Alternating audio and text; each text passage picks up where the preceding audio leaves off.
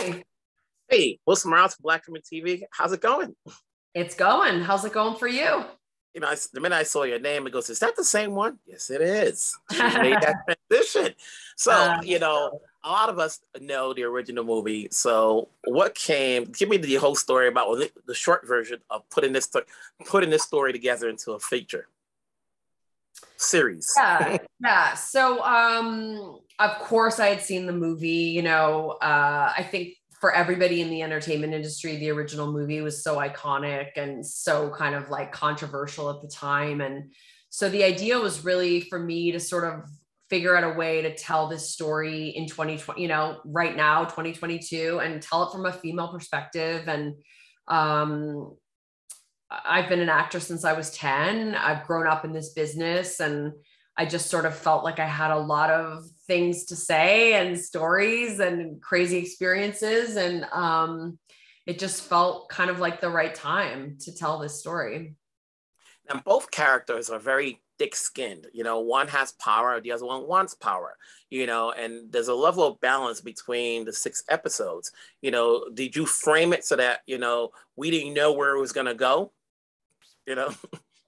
Yeah, for sure. I mean, hopefully like it's a bit of a ride, I definitely sort of wrote it thinking like, oh, I just want it to kind of move like you get on this freight train and it takes off and you're just like on, and you can't really get off. And I think that it ends in an unexpected place for sure. And I think it kind of subverts, like you think that Lou's one thing, but she's not. And then you think you have it figured out and you're like, oh, I know what this is. And then it sort of turns and turns and turns. So that was the goal anyway. So hopefully that is coming forth.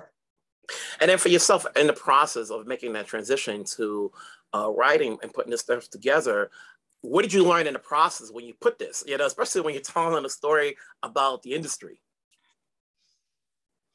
I mean, it's been great. Like I'm obviously an actor. I will always be an actor. I love being an actor, but being able to write and create things. And, this is my first time show running something, which was always like a huge dream of mine.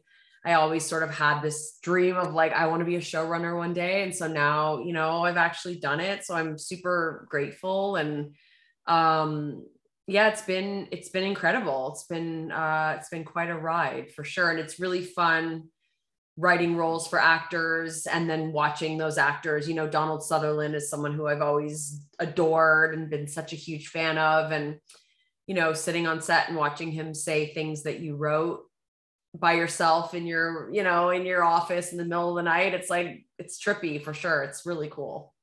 And as you mentioned, as a showrunner, and to be given this project and they gave you the production design looks amazing.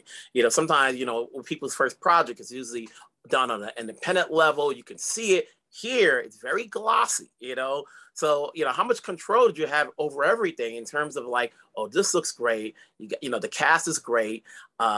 Could have been further along, was it always meant to be a short series? Because I could see this going on and on, Yeah, no, for sure. I mean, the goal is to go on and on. Like I've always envisioned this as an ongoing series. So hopefully people will watch this and like it and we get to keep doing it. But yeah, I mean, for me, a huge thing from day one was I'm not shooting this anywhere but LA. I'm not skimping out. If we're going to tell this story, we're going to do it right.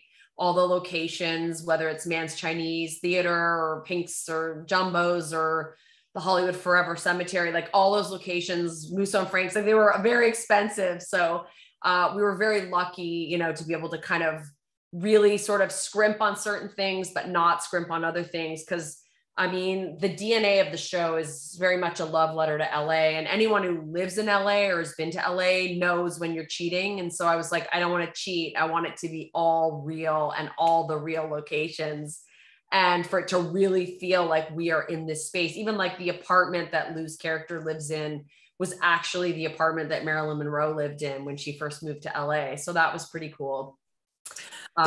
Yeah.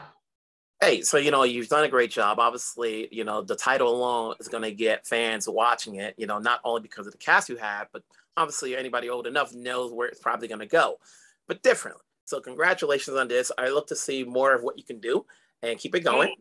We're here to support. Yeah, thanks. I appreciate it. Take care. Thanks so much. Okay, bye.